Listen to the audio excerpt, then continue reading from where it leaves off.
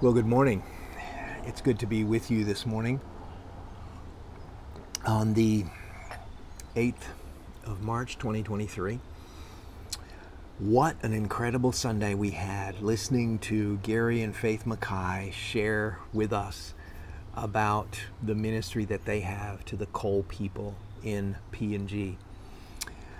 As we listen to them sharing through video and everything, I was taken back to when we first took that ministry on to support them financially as a church. And Gary told me the other day, he said, you guys have been one of our most faithful supporters, and we're very thankful for that. And so I'm so glad that we've been able to do that, because we remember when they went to the tribe and they were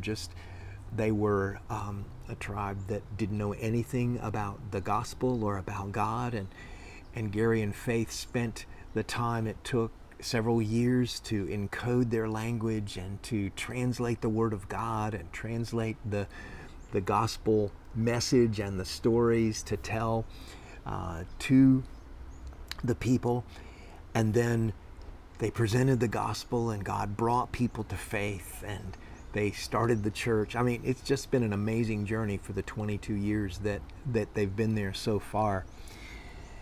And of course, what an unusual way to hear about what's going on, them sharing with us their everyday life. And I know there were some confronting pictures, some of the medical challenges that they have, and some of the creatures that they had to put up with coming into their home, and all of that. And I know that that's been just quite confronting to watch. But just the casual way that they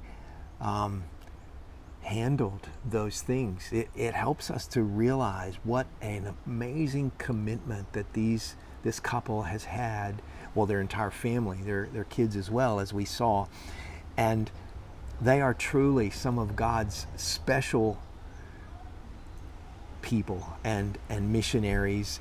And I think it's important for us to not just take from what their ministry was, but also to understand God's purpose in asking people to do something like they have done, and to commit themselves to that kind of life and ministry over a period of 20-something years.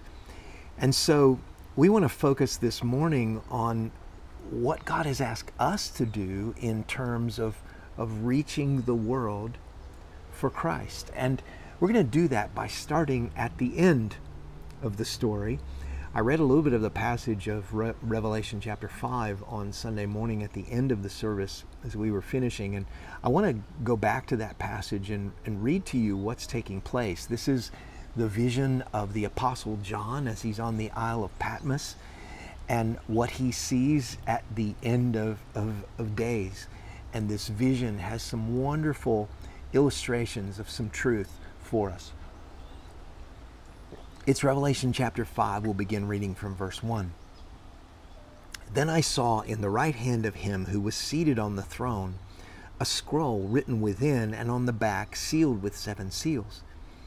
And I saw a mighty angel proclaiming with a loud voice, "Who is worthy to open the scroll and break its seals?" And no one in heaven and on earth or under the earth was able to open the scroll or to look into it. And I began to weep loudly, because no one was found worthy to open the scroll or to look into it. And one of the elders said to me, "Weep no more. Behold, the Lion of the tribe of Judah, the Root of David, has conquered, so that he can open the scroll and its 7 seals." And between the throne and the 4 living creatures and among the elders, I saw a lamb standing, as though it had been slain, with 7 horns and with 7 eyes, and which were the 7 spirits of God sent out into all the earth. And he went and took the scroll from the right hand of him who was seated on the throne. And when he had taken the scroll, the 4 living creatures and the 24 elders fell down before the Lamb, each holding a harp and golden bowls full of incense, which are the prayers of the saints. This amazing vision that John is seeing, where They come to the end of times, and there's this scroll to be opened, and no one was worthy to open it and to be able to understand and read what was there. One of those planes coming over, I think the remnants of the air show. But so this incredible vision is happening, and we see this song that they began to sing as the Lamb, Jesus, the one that is come to take away the sin of the world, which John the Baptist identified Jesus as he came to see John down as he was baptizing him. He said, "Behold the Lamb of God who takes away the sin of the world." And that imagery is continued on here in this passage.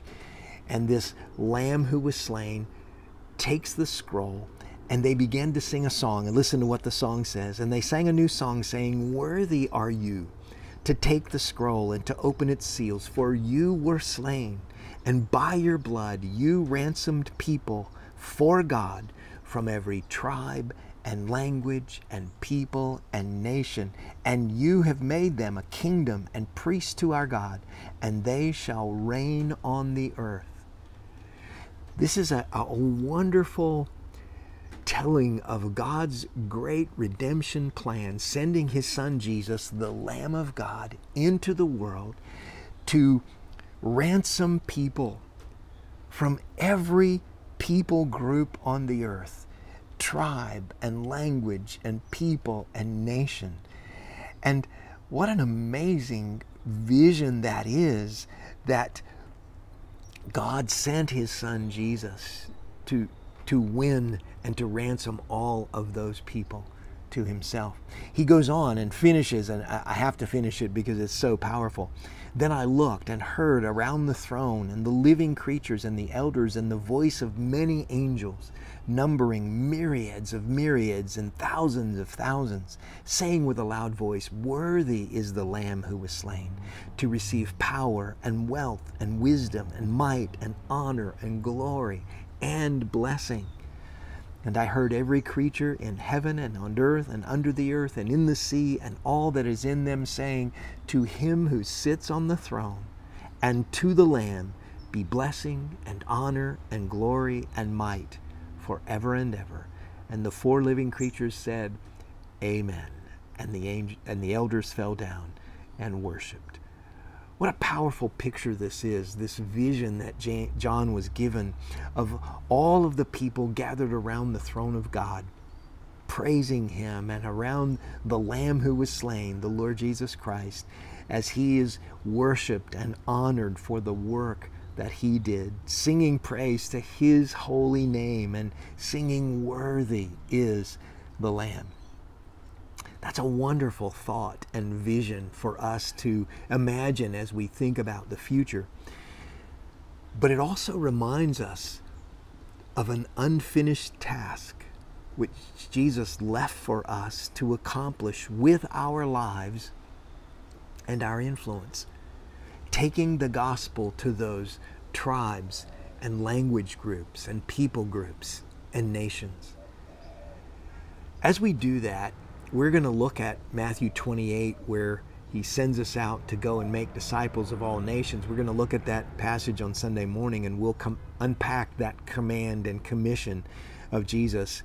But before we do that, I want us to see a little bit more into the heart of Jesus. And we're going to do that by looking at a passage earlier in Matthew chapter 9. Listen to what it says. Jesus is in his ministry with his disciples. Listen to what it says in Matthew 9:35. And Jesus went throughout all the cities and villages, teaching in their synagogues and proclaiming the gospel of the kingdom and healing every disease and every affliction. When he saw the crowds, he had compassion for them, because they were harassed and helpless like sheep without a shepherd. Then he said to his disciples, The harvest is plentiful, but the laborers are few. Therefore pray earnestly to the Lord of the harvest to send out laborers into his harvest. So here we have this situation of Jesus traveling around and great crowds of people coming to follow him. And as he did that, they were clamoring to get to him, and many were seeking healing, and they were listening to his amazing teaching. And as Jesus saw them, his heart swelled within him with compassion and empathy for these people who were so lost, like sheep without a shepherd, just wandering around. And he looked at his disciples and he said to them, the harvest is plentiful. There's plenty of people out here who need the gospel of the kingdom. They need to hear the message of my redemption that I'm bringing to the earth. But there's not enough laborers. There's not enough people to go out and bring in that harvest. And as Jesus said that, he then gave them a challenge. He said, pray to the Lord of the harvest to send out laborers into his harvest. See, this harvest belongs to God. We are just simply the helpers, the laborers to go out and help to bring that harvest in. As Tammy and I were many, many years ago going around and raising support to be able to come to Australia and start a church, and we were in lots of missions conferences, we heard a lot of messages and sermons that people preached about going out, and quite often there was this three-pronged challenge that was given in these churches and by some of these veteran missionaries like Gary and Faith. And it was pray, give, and go.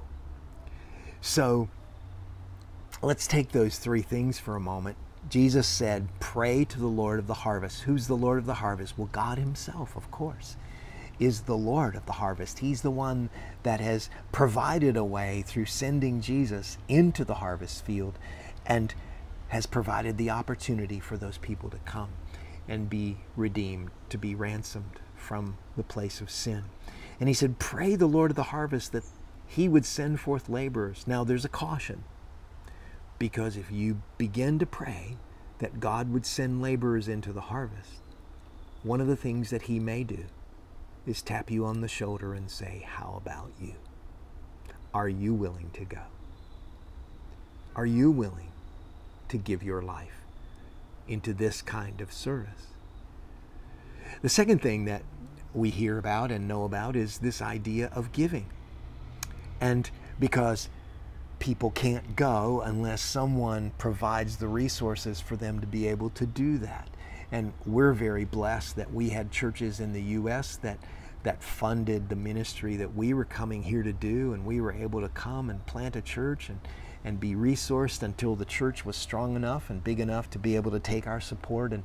And then we went back to those churches and said, thank you for what you've done. And we were able to the church here was able to take our support. So the giving part of it is very important. And then the third thing is the go. And there's several ways we can look at this. Maybe God might want to send us to a place like the Cole people, an area like Oro in Papua New Guinea on East New Britain.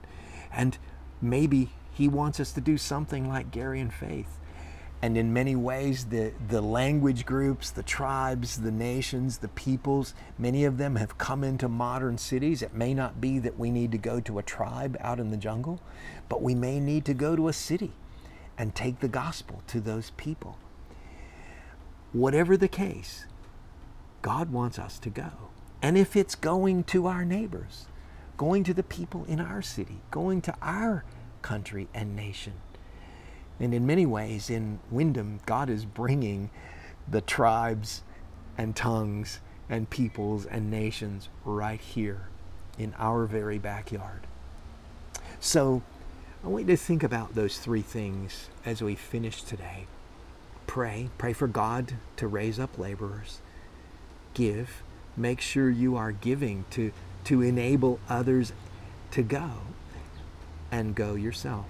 Take the gospel to those. We're going to talk more about this on Sunday and this commission that we have from the Lord Jesus. But what a powerful thing we saw on Sunday morning as we seen a couple in action doing the exact thing that Jesus said that we're to do.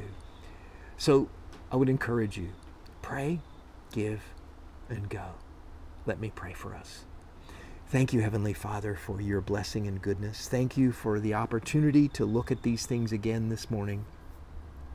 Use this passage and the testimony of Gary and Faith to speak powerfully into our lives and to encourage us to pray that laborers might come, to give and to go. Thank you, Lord, for what you're going to do for us. Take us through the rest of our week. Bless and guide us as we do ministry for you.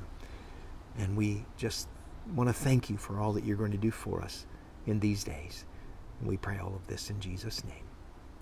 Amen. God bless. We'll see you on Sunday morning.